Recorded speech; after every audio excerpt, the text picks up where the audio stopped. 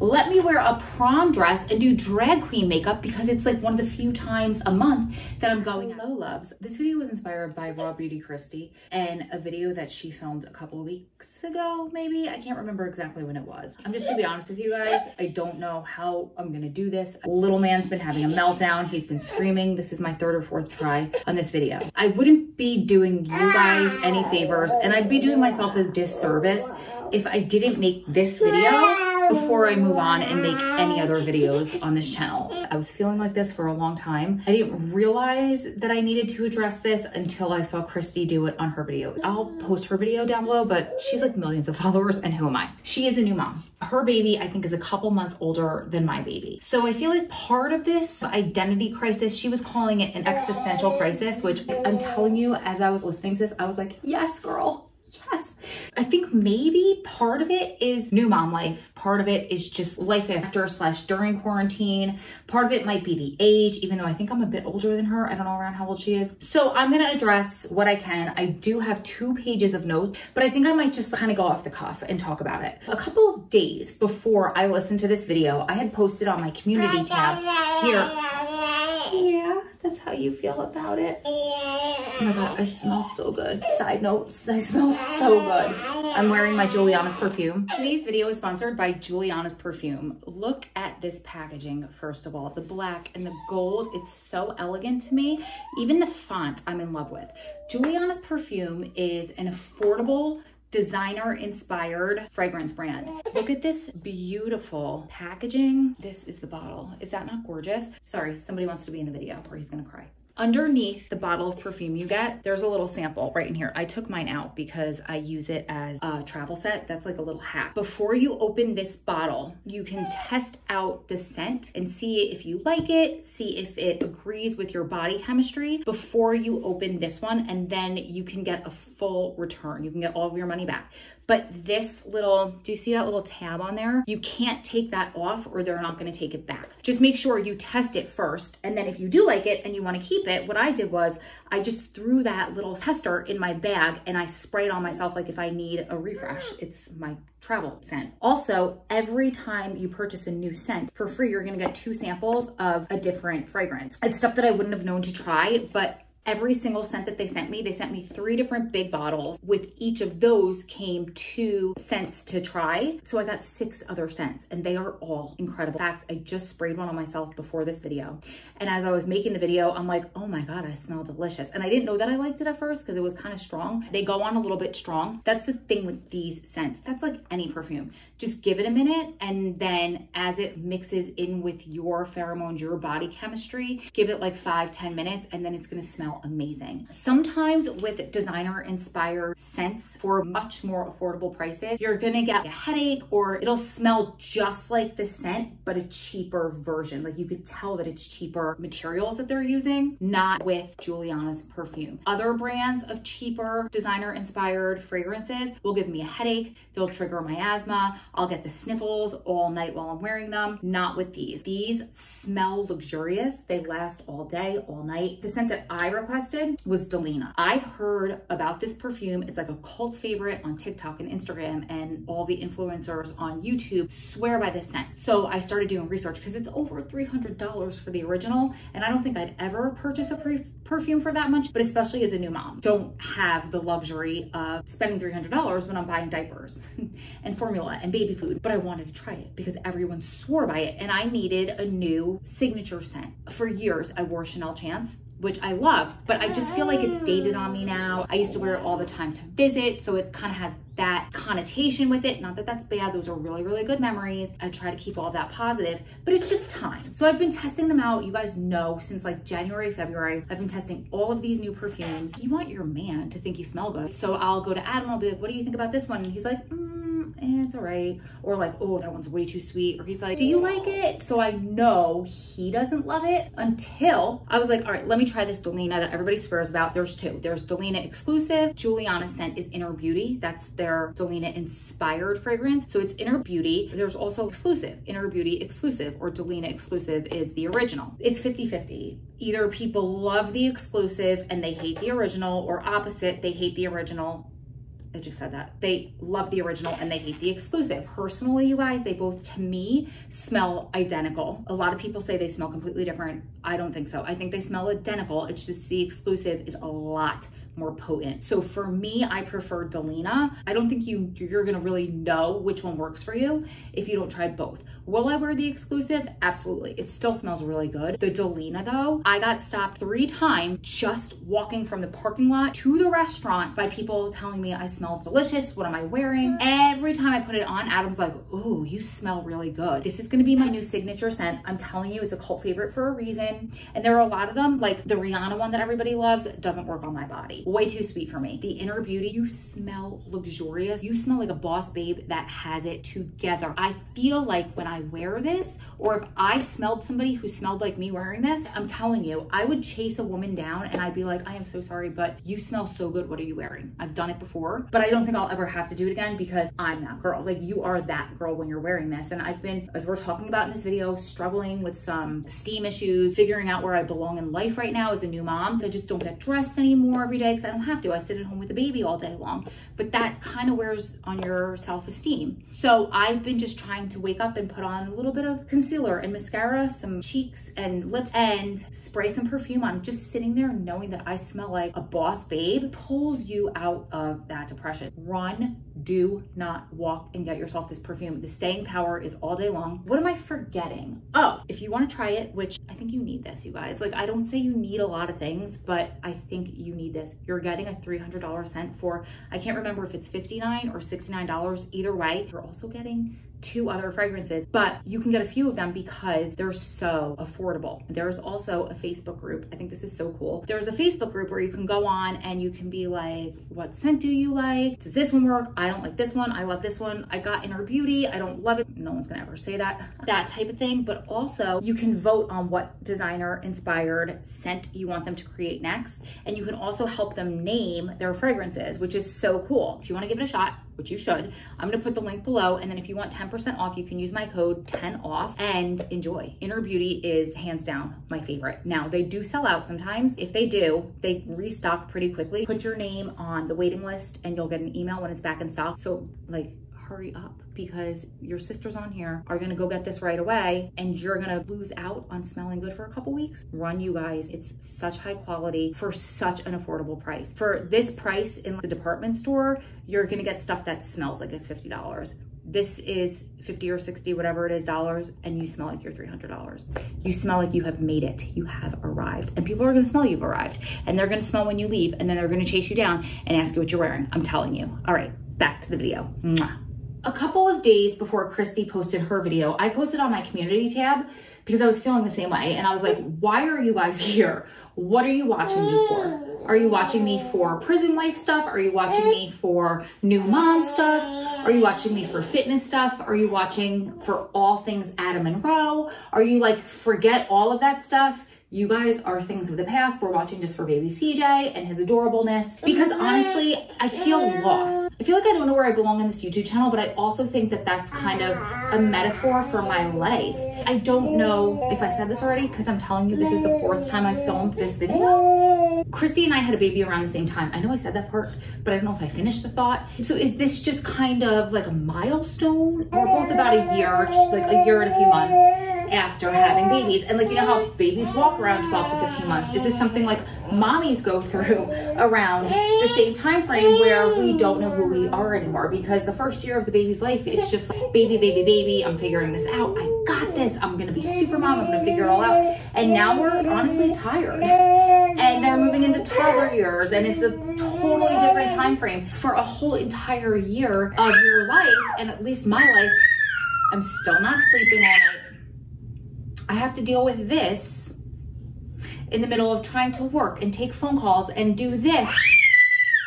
But they have to come first because you have to keep them alive, right? Your priorities are behind that. Maybe we're just tired. Maybe we don't know where we belong. And I think a lot of it is hormonal, but I think a lot of you guys, whether you're new moms, prison wives, or just like coming out of quarantine, can relate. Who am I? What do I like? What do I want to do?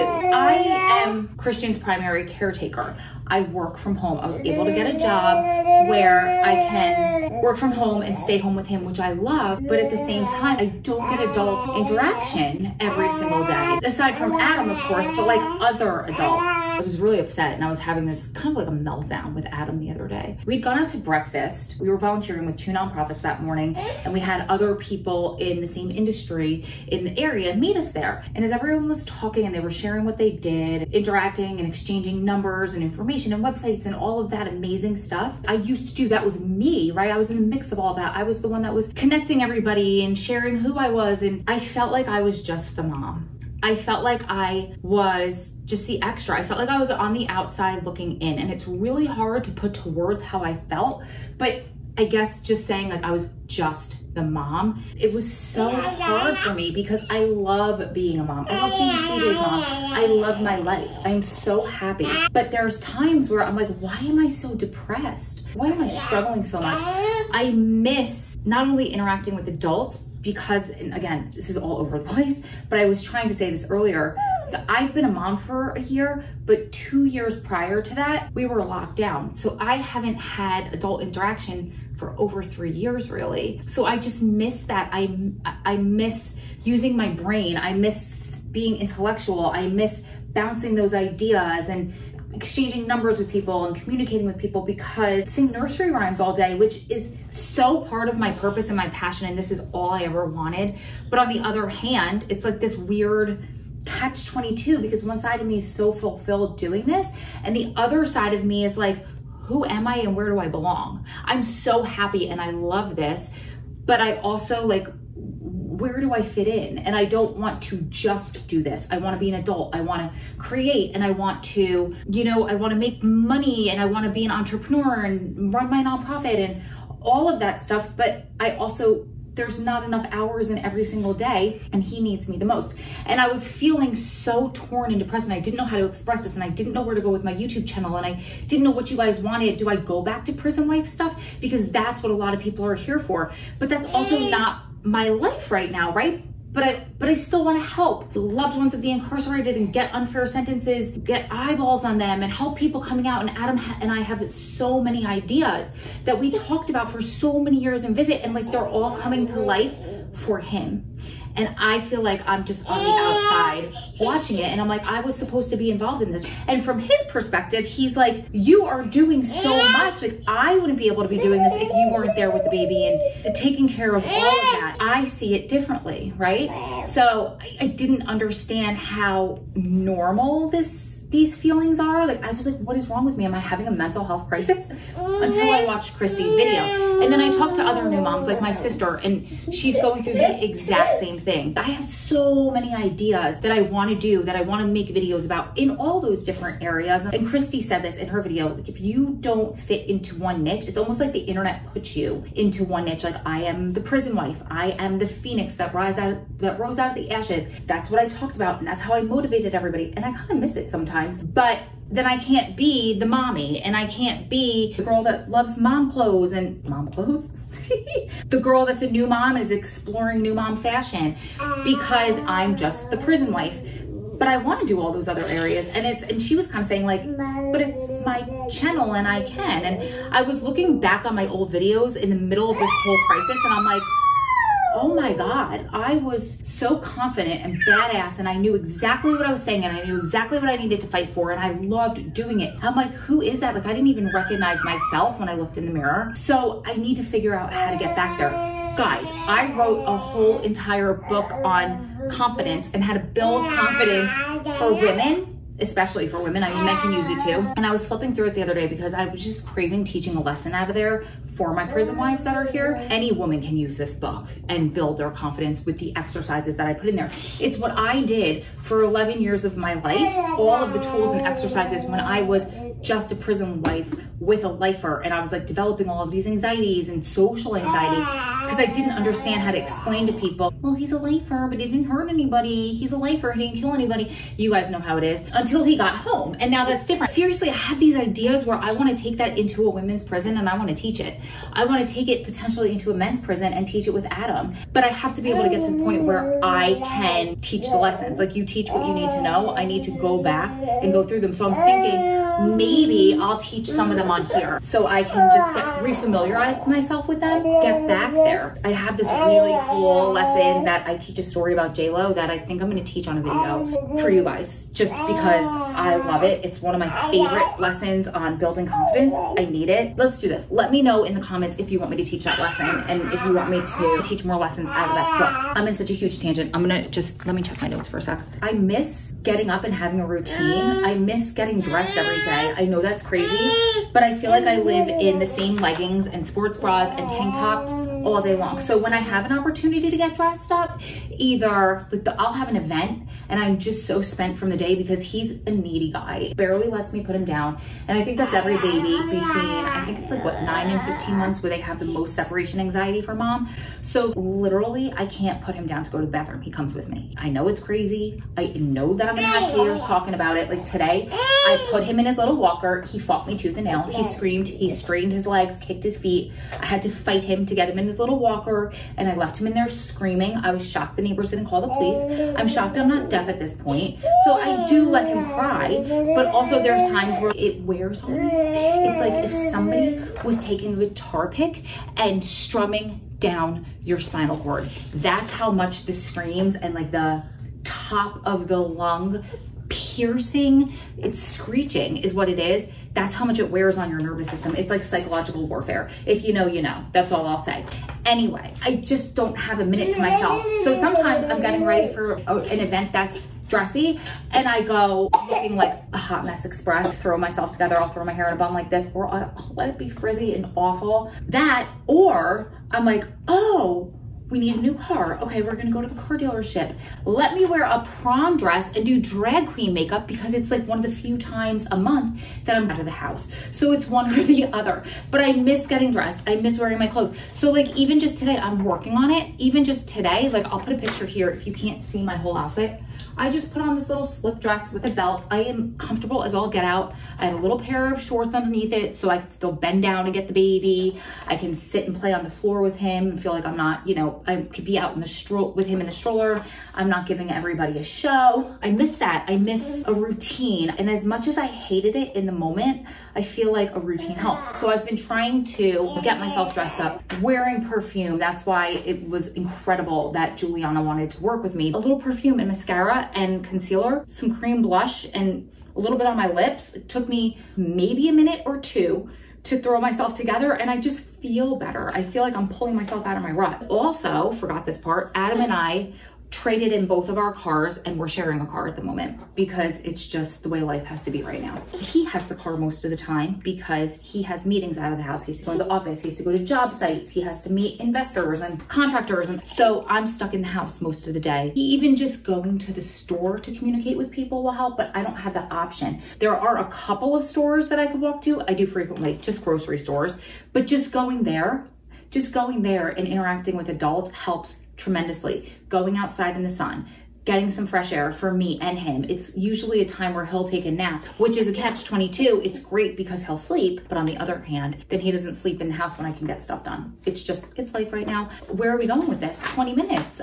Maybe you can relate, and that's what I'm hoping. That's why this video is coming out. Number one, I want you to understand where I am, hopefully how we're gonna move forward with the channel. You can give me your opinions in the comments below. I don't even know if I wanna say this, but I'm going to because I'm all about honest transparency. I do, because we're family and you need to know this. He's trying to fall asleep. You need to know this because it's probably what you're gonna go through too, okay? I feel like sometimes I miss my old life. My life today is so different than it was 2.5 years ago, but in a weird way. And I've spoken to other people whose husbands have gotten out of prison and they say the same thing. Sometimes I miss that. I would never take it back for the whole entire world. I wouldn't have my little man. I wouldn't have Adam here. I love my life. I am so happy with my life right now. So I'll miss it and I'll be like, what the hell, what are you thinking? But I think more than missing, like obviously you don't miss the depression of being in prison. Like obviously you don't miss sleeping alone at night, right? Or just your life being a pipe dream, your future being a pipe dream, and all of your dreams and aspirations are maybes. Obviously I don't miss that.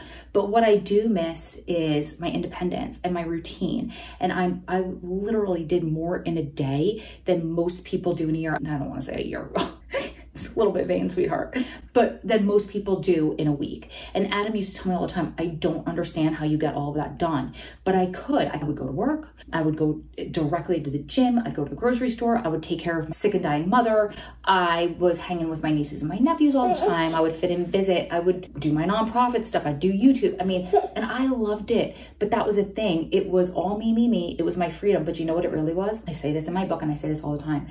That independence was my identity, and it was a coping mechanism. If I didn't get to this side of it, I could hold on to that as, well, I have to do all of this, you know, and I have to do something constructive with this unknown time. I think I miss the independence. I think I miss the freedom of being able to come and go all the time. You know, my life is just different right now. I miss not having distractions in my relationship. Adam and I will be here, and we always said we weren't going to do this. And I had a meltdown the other night because we're both sitting there on our phones, taking Christian for a walk and stopping every like 20 feet to answer an email. I was so upset because I'm like, we said we weren't going to be those people and we've turned into them. But also, that's life. That's life out here. We always said we wanted just to be normal. We just needed to kind of reel it back in and say, you know, this is when we're going to do work and this is when we're going to do family. And if it has to cross over every once in a while, that's fine. But that can't be the norm for him. But I miss not having those distractions. When it was visit, it was never 6 hours. It was supposed to be, but it was, you know, 4 or 5 hours of just one-on-one time. No cell phones, no distractions, nobody calling to interrupt, no thoughts about, oh my God, I forgot to send this email. I forgot to do this for the business. Forgot to text that person back. I need to do X, Y, and Z. My to-do list is growing. It was just the two of us. So if I could pass that along to any prison wife who's preparing for their loved one to come home, or a new mom, is do those dates. Promise yourselves right now that you're not going to do that when he comes home, and remind him of that. Will it happen? Yeah, it's going to happen. Adam and I think are really, because we're older, we're really, really good at knowing what we want, stating what we want, although it takes some of us longer sometimes to admit the vulnerability. I think pregnancy hormones, postpartum hormones, and now breastfeeding hormones, my body's just fighting to go back to my normal self. And it's all happening while my whole entire life tornadoed into something completely different. I live across the country, 3,000 miles away from where I was living. I don't have my family here. We were so close. I miss them all day, every day. That's always in the back of my mind. I really don't have any friends here yet because I just haven't found my group. I haven't been able to go out and meet people. I don't go into a job every day, so I don't have coworkers to become friends with. Everybody I meet through Adam, which some of them are amazing, but then I'm like, this is me in my crazy overthinking head. It has nothing to do with him. I'm like, well, do they want to be my friend or are they his friend? This is a peek into postpartum re-entry, new mom life. I struggle with being vulnerable. I've always been raised to hide that stuff. Raised, you just put on a strong face. Now, I don't know if that's just a woman thing. I don't know if that's an Italian thing, a Jersey thing, a my family thing. I don't know, but we always slapped on a smile and made sure everything appeared like it was great. And in a good way, that helped me become just a really optimistic person. I see the good in everything. I see the best in everyone. It's a blessing and a curse, but it's more of a blessing than anything. I still have Jersey in me and I don't trust anybody, but you know what I mean. The other hand of that is I don't like to admit vulnerability. A lot of times, even to Adam, I'm like, that is so freaking unattractive. But every time I stick my neck out there, and I do, he always makes me feel better. Even when I was telling him, I'm like, I don't feel like I have a plate. Oh my God, now this is making me emotional. But we always talked about running a business together and doing this, and you're doing it with everybody else. And I'm watching on the sidelines, on the outside. And I understand that I have a big job right now. I'm sitting here rocking a baby to sleep as we speak, our miracle baby. On the other hand, it's really hard for me to address this to him because of that. And I'm sure with your significant other, it could be hard to admit things. And I want you to say it. Keeping it in is only gonna make it worse. Like, there were times throughout this past year when my postpartum anxiety and depression that I didn't even realize how bad it was. I would just sit there for 5 minutes staring out into space, the most negative, darkest thoughts, dark thoughts, you guys, dark. And finally he would like realize, and Adam would be like, are you okay? Is everything okay? And I'd be like, yeah, everything's great, it's fine. I was thinking about the worst of the worst of the worst things that could happen. That probably would never happen, but that's just the way that hormones and anxiety and all that stuff works. So that, and then also I felt guilty admitting this to you guys because let's take prison wives. There's people out there that probably think, and I understand it, you should be grateful that he came home. You got through the hardest part. This part is easy. How dare you claim that you're depressed when you got your happily ever after? And part of me feels like you're right. And the other part is like, but I'm allowed to be human. Along with being human means that there are going to be depressing times and there are going to be tough times and there are going to be times that I have to get through. The overarching emotion in my life is pure gratitude and happiness and joy. And I wouldn't exchange it for the world. But that doesn't mean that there's day-to-day struggles. And if I wouldn't be real to myself or you, and I've said this, you guys can go back on my channel and watch all the videos from back in the day. I can't even count the amount of times that I've said this.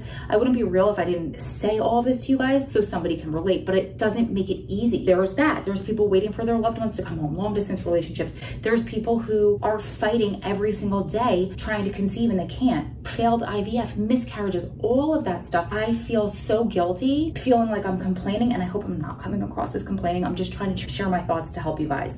And I've kept it in for so long because I didn't want to share it and I didn't want to come across like I'm complaining. I'm so grateful for my life every day, but I hope that you can understand where I'm coming from. Once it's out and I purge it all, I can help somebody with it. All I've ever done on this channel is use my struggles and shared them with you so you could overcome what I've gone through. So that's all I'm hoping to get out of this. And then I can move on and do other things with this channel. I love being a mommy and learning new stuff. I'm not an expert by any stretch of the imagination. I am just freaking trying to figure it out. We were at dinner with a friend the other night. There was this sweet girl there that I met, and she's pregnant with her third. And I was saying something about CJ and I was like, well, I don't know. And she's like, honey, we're all just winging it. We're all just figuring it out. And I love that. It lets you off the hook, and it's true. Again, if you know, you know, but that's life. That's not even being a mom. We are all just winging this thing called life, trying to figure it out. So we let go of the judgment. It's just perspective shifts and tilts. I don't know where I'm going, but I think that I'm going to end the video here. There was something else I wanted to say, pass along to you guys as a lesson, but I don't know what it is.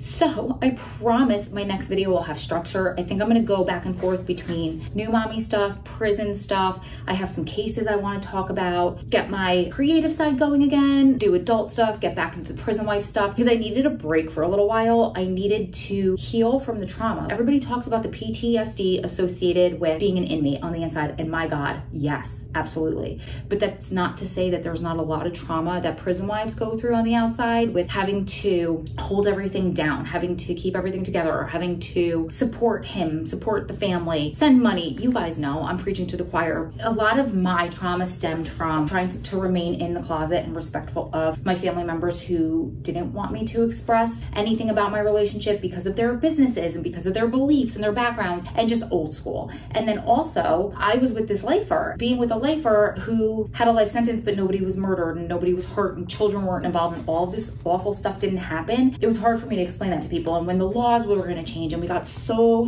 close and then everything was ripped out from under us, and that happened year after year after year. That's a lot of trauma, you guys. So now I feel like I've taken my time off. I was pregnant, I had a baby, I had to nurture other areas of my life, but now I'm back and I'm ready to help my sorority sisters and do what I can and do my part. I said I wasn't gonna leave you guys, and Adam and I are working on so much, but I also want to help my community of people. So maybe I'll talk more about reentry stuff, or maybe I will share more cases, or I don't know what it is, but I'm figuring it out. 40 minutes later, I'm gonna end this video. I just feel like I'm babbling. Please let me know in the comments if you like these kind of videos where I just kind of open up my heart, peel back the layers and let it all out, or if you'd just rather something more structured, maybe shorter. If you want me to do the prison stuff again, if you're like, no, I'm just here for mom stuff, maybe certain days of the week I will do prison stuff, certain days of the week I will do mom stuff, certain days of the week I'll do cases, interviews. I don't know. He's getting a little bit better about having a schedule, but it's also really hard for me just to sit down and edit because he will come over and he will freak out and try to crawl into my lap. Or if I take my computer on the couch and let him play, he will pull it, and he almost broke it the other day. We'll figure it all out. I love you guys. You are amazing. If you're in a phase of life like this, which I think everybody is just because of the last couple years since 2020 and everything funky with that, we're gonna get through this together. You're gonna find your confidence. I promise. I got you. I wrote a whole book about it. It's called The Comeback Code, by the way. It's always in the description box. I think I'm gonna share some lessons with you guys too. Let me know what you think. Let me know if you hated this. I don't know. Just let me know everything. I love you guys. Don't forget to subscribe so you're part of the family. You know the drill. Give me a like. Just helps me out on YouTube. And that's it. See you in the next one. Mwah.